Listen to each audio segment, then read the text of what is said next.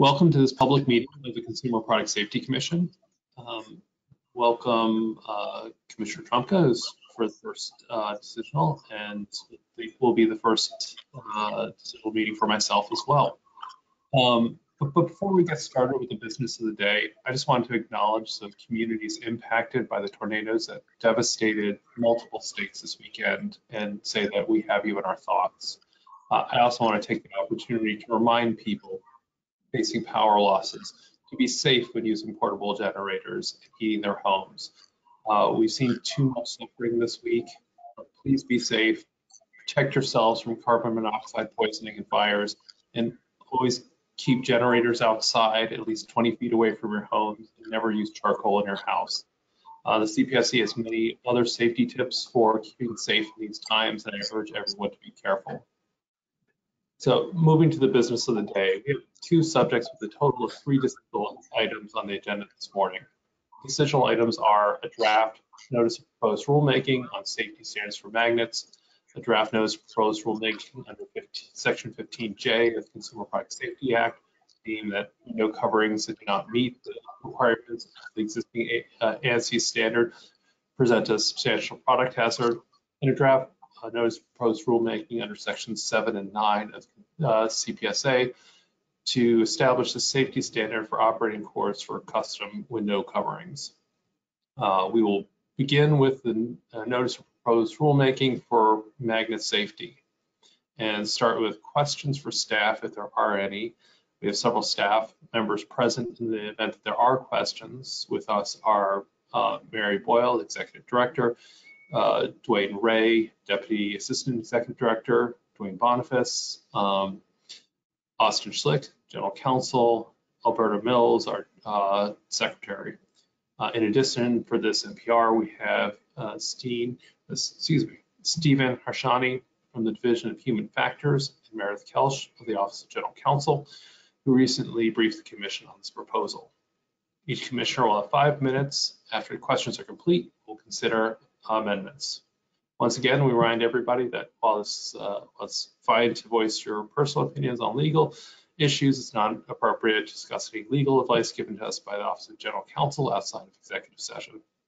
Legal advice should remain confidential. So going to the questions for staff, first, I'd like to thank staff for all the hard work. And I have no questions at this point in time. Commissioner Biacco?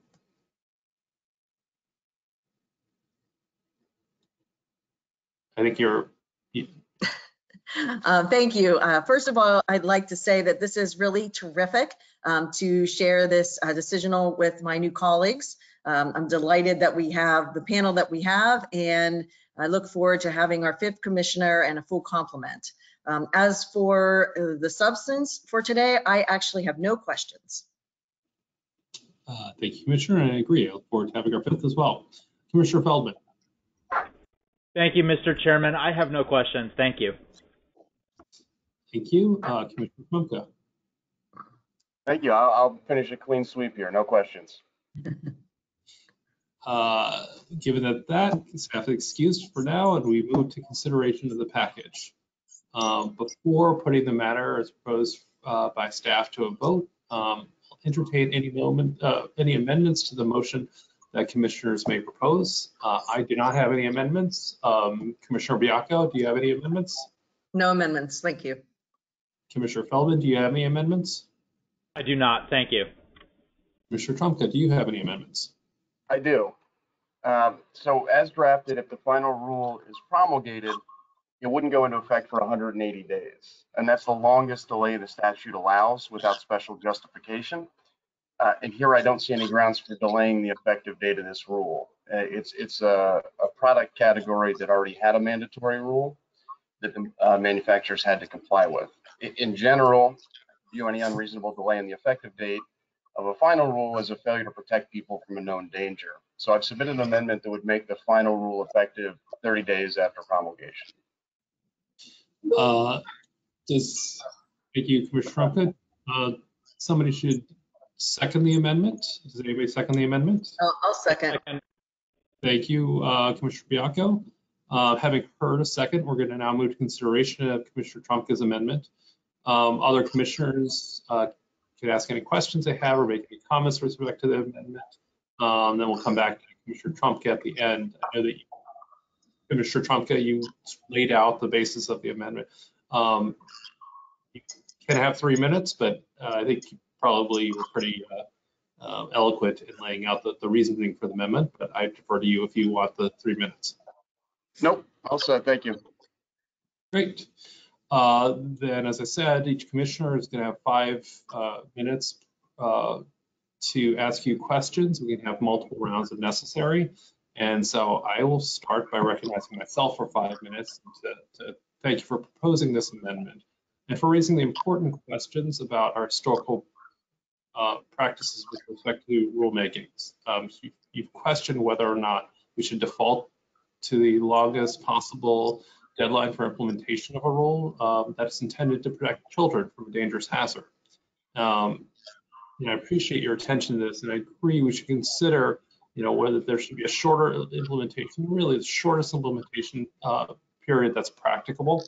If there's sound reason to extend the time frame, we can consider it, but our primary focus should be on the safety and protection of consumers. So I'll support this amendment. I urge my colleagues to do the same, and I'm going to yield back the remainder of my time. Commissioner Biacco.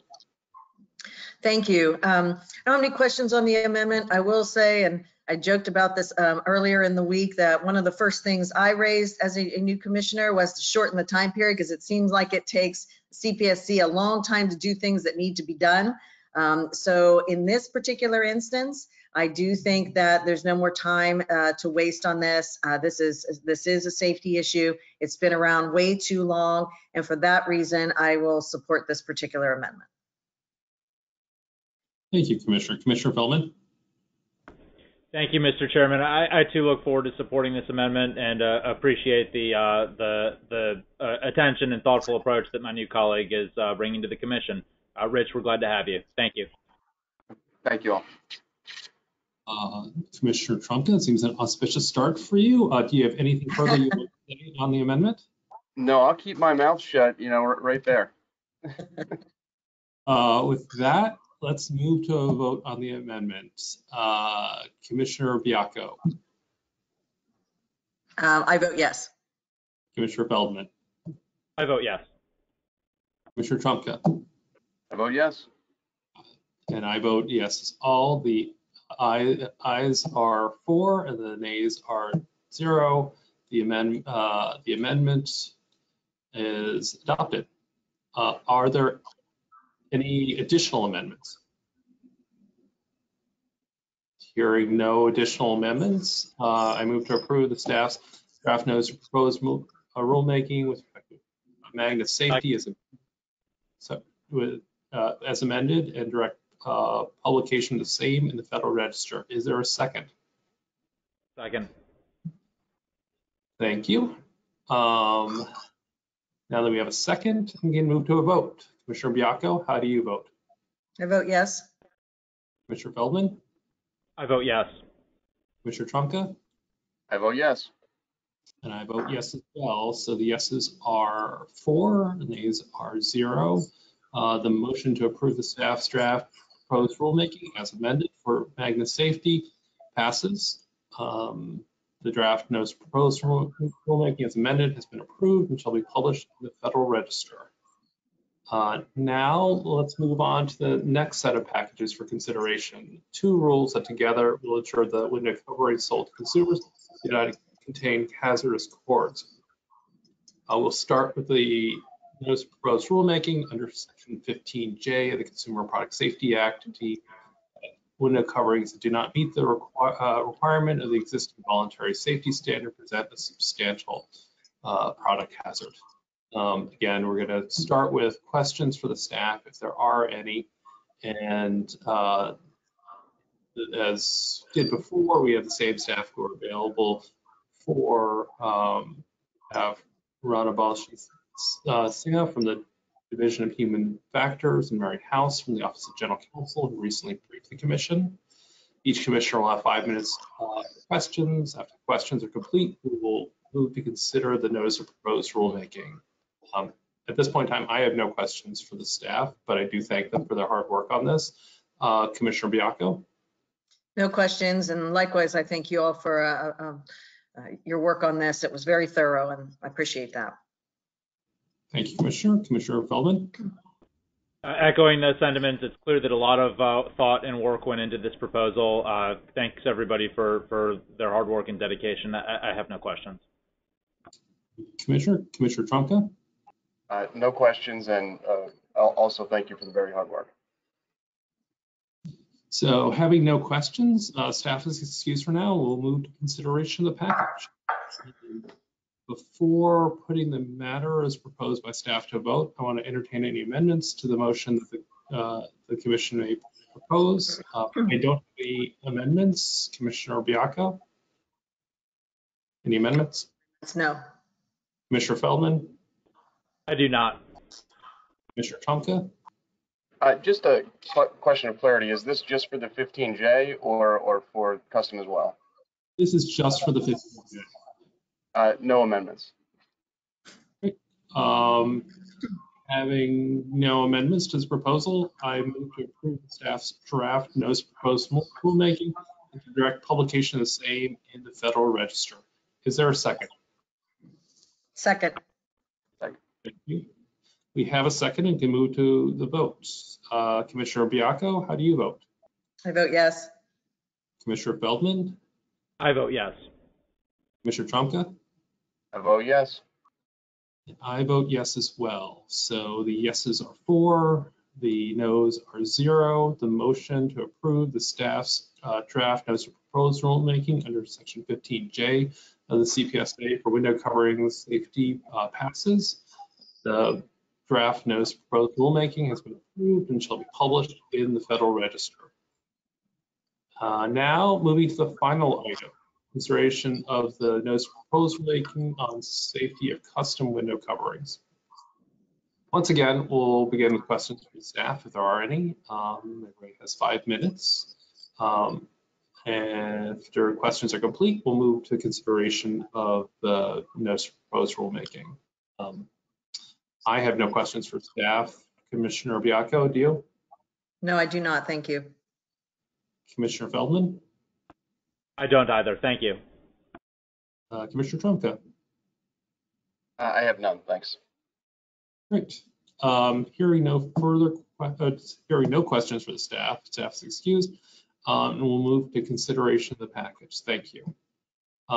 Before putting the matters proposed to a vote, I will now entertain any amendments to the motion that the commissioners may propose. I don't have any amendments. Commissioner Bianco? No amendments. Commissioner Feldman? None from me, thanks. Commissioner Trumka? I have one. As drafted, the I'm gonna just do the procedural quick roll. Commissioner Trumka, I recognize you for your amendment. I will ask you to describe your amendment for up to 3 minutes, and then after the conclusion, I will ask for a second. Commissioner Trumka, please describe your amendment. Thank you. Sorry for jumping the gun there. So as drafted, the custom window covering rule would not go into effect for 2 years after promulgation. And as I mentioned before, the statute requires the final rule go into effect between 30 and 180 days from promulgation. We can only go outside of that statutory range if good cause is shown. And I think to delay a rule for 2 years would take extraordinary circumstances that are not present here.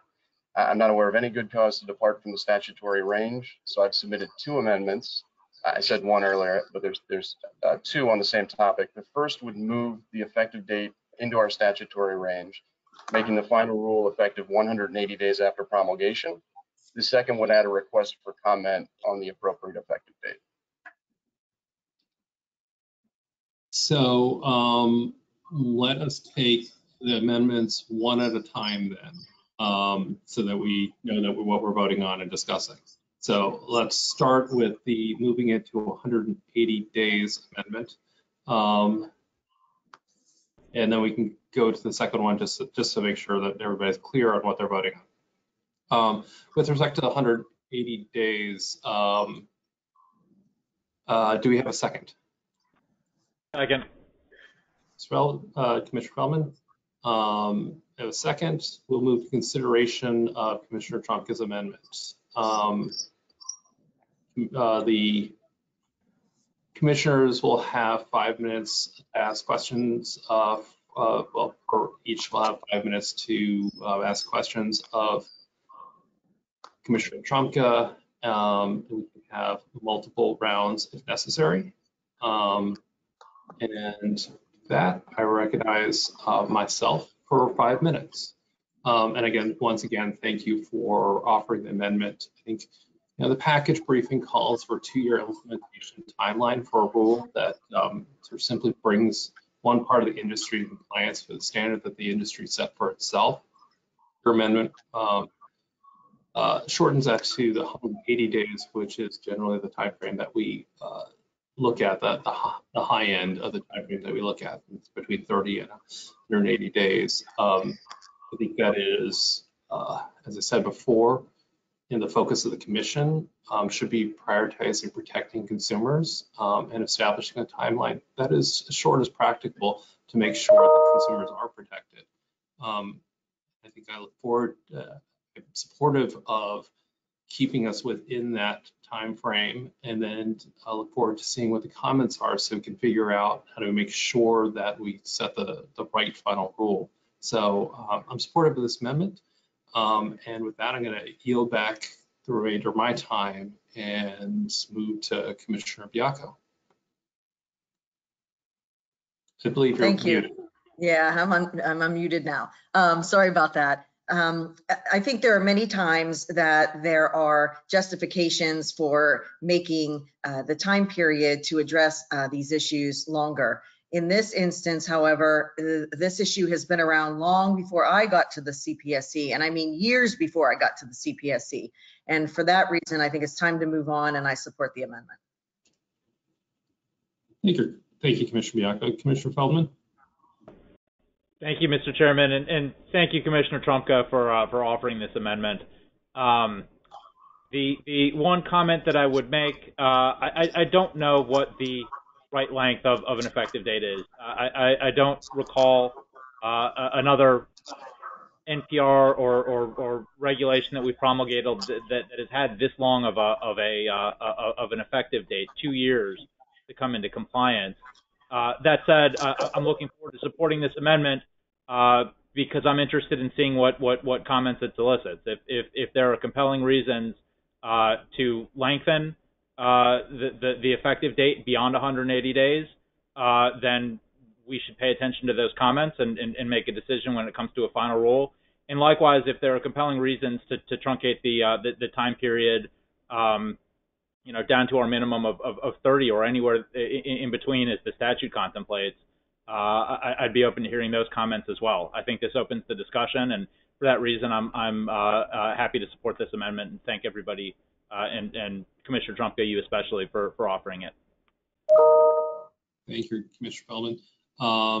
Commissioner Trumka, I assume as before, you're gonna go with what you got so far from the different. Well, you know what, pretty much. I did just want to say thank you for the collaborative approach we've all taken here, and I also look forward to seeing those comments and learning through that as well. So thank you all.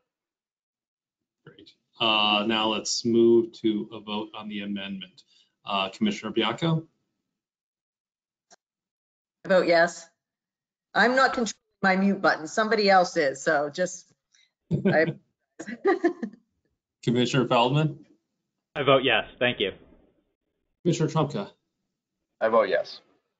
And I vote yes as well. So there are 4 yeses, 0 noes, and the amendment by Commissioner Trumka with respect to shorten the time frame is adopted. Now let's turn to the second amendment that you filed, which was asking for comment on the revised time frame. Trumka, did you have any additional comments that you wanted to make? No, that one I think ties in with what we were just talking about. We'd like to hear if there's any justifications for shortening or lengthening from where we ended up. And actually, what I recognize is I probably need a second on that second amendment. Thank you, Commissioner Feldman, for seconding that. Then now we'll go to a round of questions, although I think, as you said, it's very closely tied to the first that we just voted on. So I have no questions at this point in time. Commissioner Bianco, None for me. Commissioner Feldman. This amendment makes sense. Thank you. All right, Commissioner Trumka, anything else to add before we go to a vote? No, thank you. Then let's roll through. Commissioner Bianco, how do you vote? I vote yes. Commissioner Feldman? I vote yes. Commissioner Trumka? I vote yes. And I vote yes as well. That makes it 4 yeses, 0 no's, and the amendment by Commissioner Trumka is adopted. Are there any other amendments that are? Hearing none, with the amendments complete, I move to approve the staff's draft notice of proposed rulemaking as amended on the safety of custom window coverings and to direct publication of the same in the Federal Register. Is there a second? Second. Thank you. We have a second and can move to the vote. Commissioner Bianco, how do you vote? I vote yes. Commissioner Feldman? I vote yes. Commissioner Trumka? I vote yes. And I vote yes as well. The yeses are 4, the noes are 0. The motion to approve the staff's draft of the notice of proposed rulemaking as amended for custom window coverings passes. The draft the draft notice of proposed rulemaking has been approved, should be published in the Federal Register. Now, moving on, that completes the agenda. So moving on to closing remarks, so that each of us will have up to 10 minutes to write closing remarks. So I will claim my time and first say thank you to all the commissioners and the staff for it's been a very fast decisional, and I appreciate everybody's been working closely together and having conversations to make this, both through the briefings that we had, through preparation beforehand, and amongst our staffs as well. I greatly appreciate everybody's work and collaboration, and given how important these issues are, I think it is good for the American people for us to move forward so quickly. So first, thank you all to you, and then thanks to the staff, the CPSC as well. I mean, there's been a lot of work over the last month or so, for briefings, a variety of packages, moving quickly to this decisional to be able to get this out before the end of the year, to start the process of taking comments on these critical issues. So I do thank the staff very much for all their hard work. And now the packages that we're considering today really are designed to prevent horrific injuries and deaths from seemingly harmless items.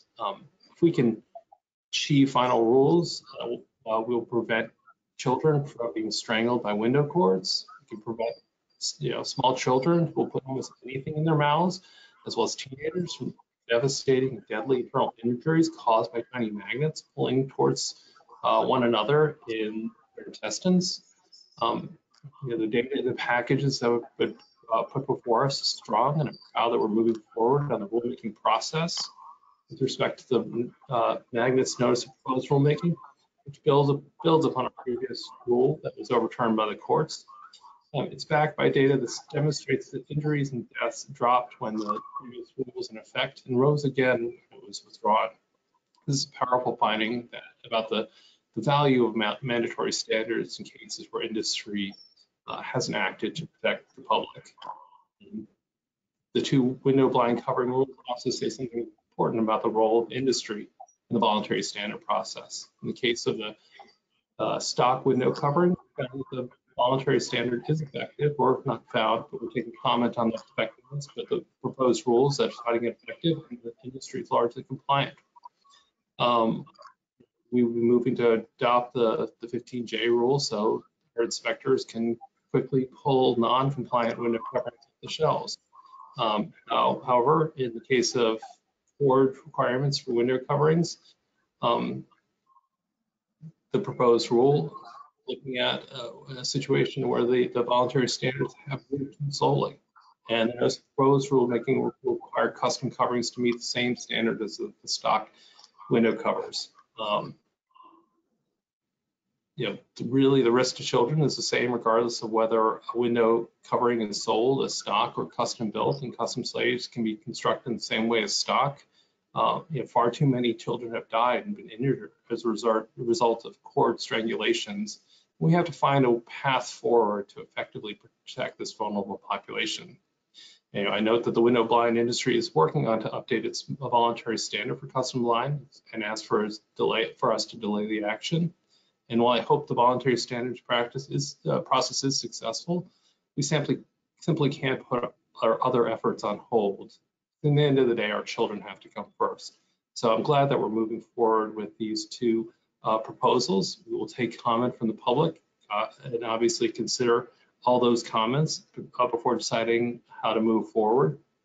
And in doing that, I urge individual consumers, consumer advocacy organizations, industry, and other parties to give us all the information that we're going to need to make a decision in this rulemaking process.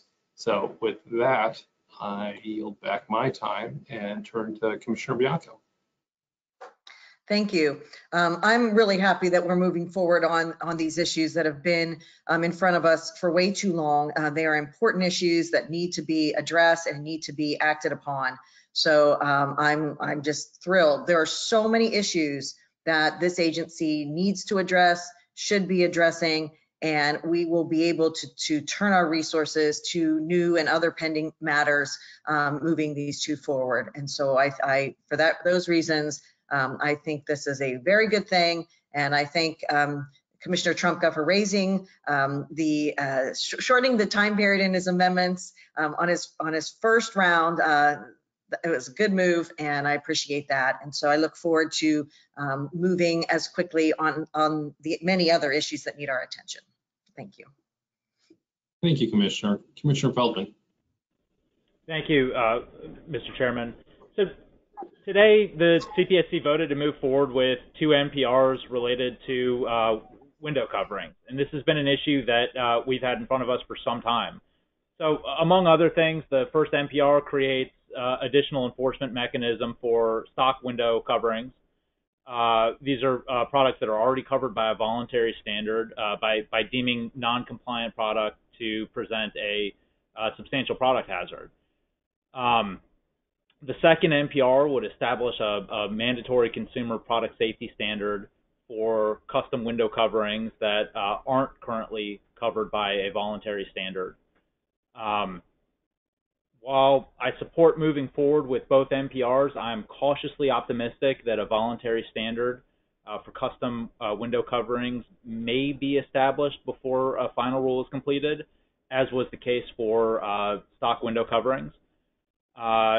It is a positive sign that CPSC and other stakeholders have re-engaged in establishing such a standard for custom products.